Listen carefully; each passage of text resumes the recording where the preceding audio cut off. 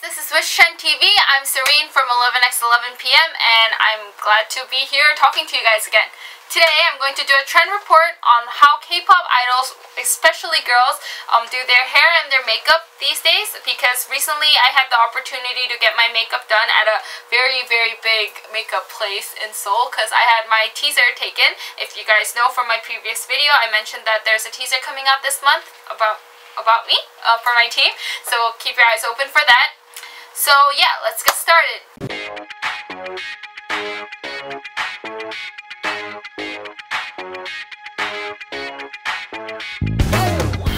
First off, the first thing I realized when I was getting my makeup done was how the makeup artist took care of my skin.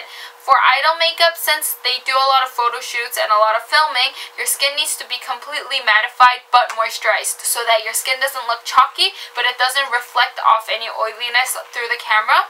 So what the person took extra care in getting the foundation absorbed into my skin and keeping it matte throughout the day and throughout the filming process.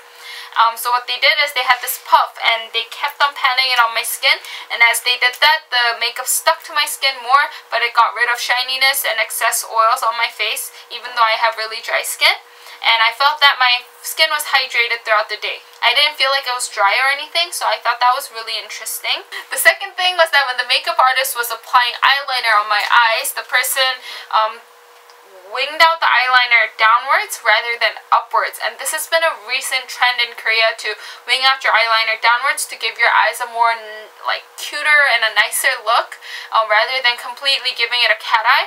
But I have realized that if you don't have a double eyelid, a lot of the Korean celebrities tend to cat eye their eyeliners, and because it gives them a more sharper image, and I think that's also really pretty. And another thing I realized was she used a lot of sparkles and glitters on the inner corners of my eyes and the outer corners, and what this does is this gives full emphasis to your eyes rather than any other parts of your face.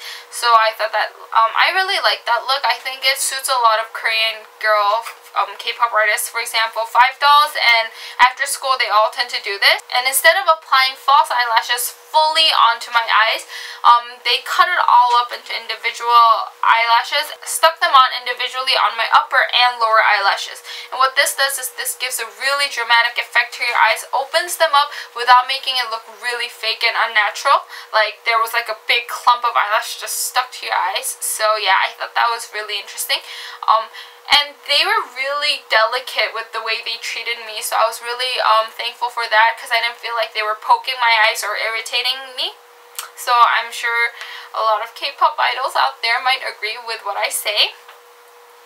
And finally, I really want to emphasize the fact that they didn't put any blush on me. So a lot of the focus hasn't been on giving emphasis on your eyes, your cheeks, your lips. It's kind of to keep it minimal, just keep it on your eyes or keep it on your lips. So for example, if I were to have really bold red lips, I would put less eye makeup on my eyes and on my cheeks.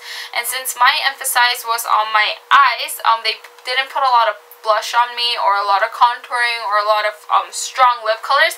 Instead, they kind of muted down my lips and just put a little bit of pink inside in the inner corners, and I thought that gives a really natural yet very professional look to a person.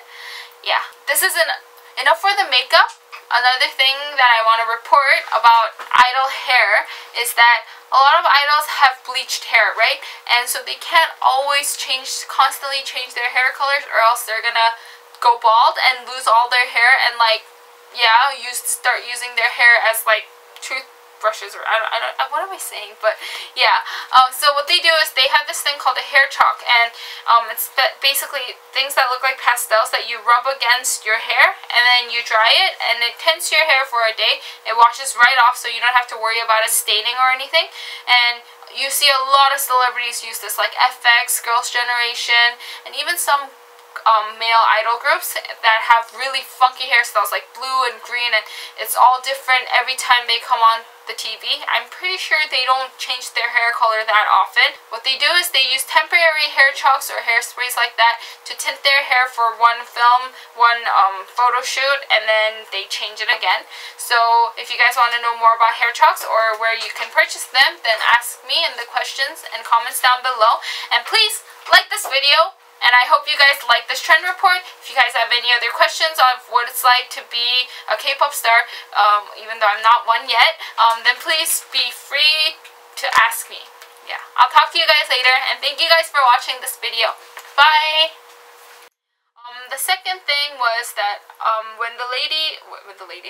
the second thing was that when the makeup artist was applying eyeliner,